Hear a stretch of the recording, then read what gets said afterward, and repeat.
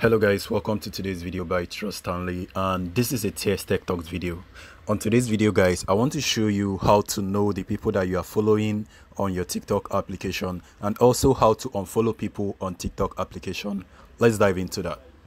Go ahead and open your TikTok app. Hello.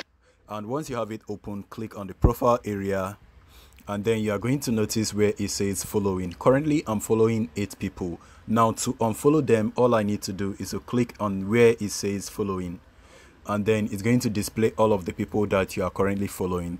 And go ahead and unfollow anybody that you decide to unfollow. So I'm going to do that for this particular profile. I just unfollowed that, and I'm going to unfollow this person also. So I just unfollowed 2 people. Now let's back out.